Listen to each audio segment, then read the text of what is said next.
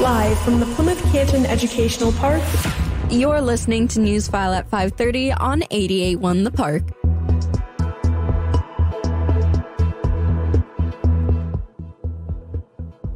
I'm Nadia, and in tonight's news, a PCEP choir will share the stage with college singers, and Santa is getting set to parade through Plymouth. Now, for the latest news that matters in your community. PCEP choir students will have the chance to perform alongside college musicians next Wednesday when the Encore Choir serves as the opening act at the Oakland University Jazz Singers Concert. Encore Choir members are students interested in jazz, pop, and musical theater. The group was invited to open for the Oakland University Jazz Singers after the college choir visited PCEP last spring. PCEP choir teacher Jonathan Lunneberg says this is a great opportunity for students to experience music at a higher level. It gives them a chance to see and hear what it's like to continue in studying music and singing and jazz at the next level, taking what they've experienced so far and giving them a glimpse of what they could do in the future if they continue on. The concert will be held on November 22nd at 7:30 p.m. at the Varner Recital Hall. Tickets are available for purchase at the door. More information is available at pcepchoirs.com.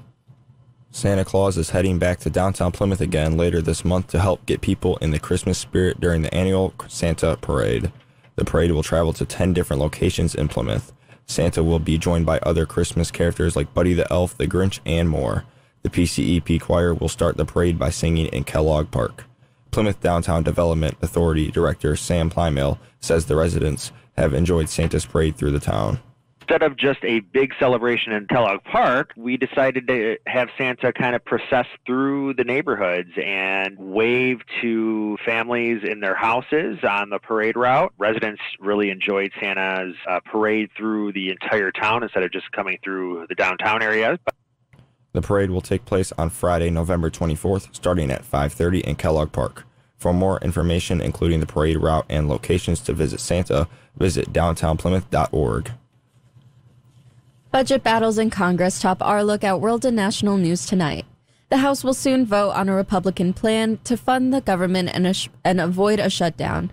The legislation would fund some government departments until mid-January and the rest through early February at current spending levels. The bill appears likely to pass as it has the support of Democratic leadership and most Republicans. A group of conservatives, however, has come out against the measure due to a lack of spending cuts. The vote is a major test for Speaker Mike Johnson, who was elected to the role just weeks ago following the ouster of Kevin McCarthy. Congress needs to pass a bill by Friday to keep the government open. Unionized Starbucks baristas are planning to hold a major strike this week. Thousands of employees across the nation will hit the picket lines Thursday on the company's so-called Red Cup Day, a popular promotional event when Starbucks gives out holiday-themed reusable cups. Workers are accusing the company of refusing to fairly negotiate at cafes that voted to organize. Starbucks claims it's the union that is not bargaining in good faith. The March for Israel is drawing out tens of thousands of people to Washington, D.C. today. It's happening on the National Mall. The National Guard has been called in, but there are no reports of any violence so far. Meanwhile, officials in Gaza City are warning 3,500 people are stuck inside the largest hospital in the region because it's surrounded by Israeli troops and tanks. Former President Donald Trump will be on the Republican presidential primary ballot in Michigan, despite his legal woes. Secretary of State Jocelyn Benson has released the candidate list for both parties. For the Democrats, President Joe Biden, Dean Phillips, and Marianne Williamson are on the ballot. For the Republicans, it's Trump, Doug Burgum, Chris Christie, Ron DeSantis, Nikki Haley, Asa Hutchinson, and Vivek Ramaswamy. For Newsfile at 5:30, I'm Nadia. Your look at campus news is next. Your place for Plymouth Canton Community Schools updates. It's campus news. In campus news, congratulations to the talented students and staff of the Plymouth Canton Marching Band, which advanced to the semifinals of the Bands of America Grand National Championships in Indianapolis this past Friday and Saturday. The PCMB was one of the 2 Michigan schools to make it into the semifinals this year, continuing a decades-long tradition of excellence. The band is one of 2 schools in the country who has never missed making it into the semifinals since the creation of Bands of America in 1975. The Park Players Theater Company will present a comedy of tenors this Friday and Saturday at 7 p.m. in Gloria Logan Auditorium at Salem High School. You can find more information at pcepparkplayers.com. Join the PCCS Student and Family Engagement Department tonight at 7 p.m. at the Penn Theater as Adam Arnold of New Hope Center for Grief Support presents Walking with Grief. Arnold will break some of the myths surrounding grief and loss and will provide insights and tools that can help. For Campus News, I'm Brody Klein. Your look at sports is next.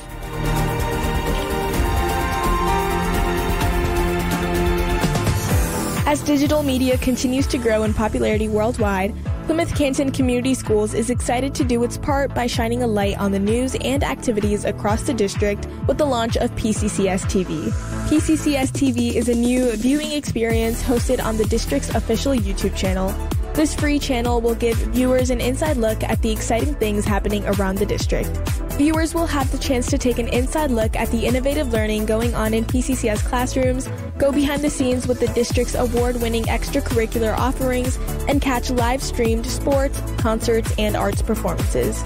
The channel will also feature local newscasts from our student radio station 88.1 The Park and PCCS's Board of Education meetings. Existing subscribers to the district YouTube channel already have access to PCCS TV programming. To join the community of PCCS TV viewers, visit youtube.com and search PCCS TV. Football, baseball, basketball, hockey. It's time for Newsfile at 5:30 Sports. University of Michigan head football coach Jim Harbaugh says he wants the chance to be able to appeal his 3-game suspension enacted by the Big Ten Conference for sign-stealing allegations. Harbaugh says if he does not get that, Sharon Moore will remain as the acting head coach for the next 2 weeks. Harbaugh was suspended for the final 3 games of the season by the Big Ten Conference after being suspended for the first 3 games of the season this year by the NCAA. Michigan plays Maryland on Saturday. On the hardwood tonight, the State Farm Classic takes place in Chicago.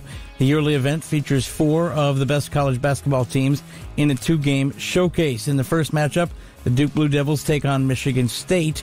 Michigan State coming into the game at number 19 in the coaches' poll, dropping from number 4 after their season-opening upset loss to James Madison. The Pistons will try and put an end to their 8-game losing streak when they host Trae Young and the Hawks tonight at LCA. Detroit's skids stretched to 8 with Sunday's 119-108 setback in Chicago. The Pistons are just 2-9 on the season. The Red Wings are in Sweden right now for a pair of games this week. They'll face the Ottawa Senators on Thursday in Stockholm before taking on Toronto on Friday. The games are part of the NHL Global Series. The Wings are at 8-5-2 on the season following their win over the Columbus Blue Jackets on Saturday.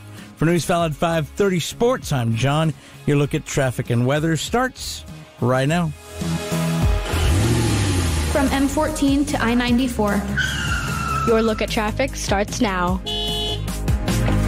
Long-term construction projects continue to slow down our afternoon drive. I-275 northbound and southbound are still down to 2 lanes, but motorists should be aware that traffic has now been shifted to rebuild the side of the freeway. Traffic is also delayed on M14 eastbound and I-96 westbound. That's all for traffic. Your look at weather is next.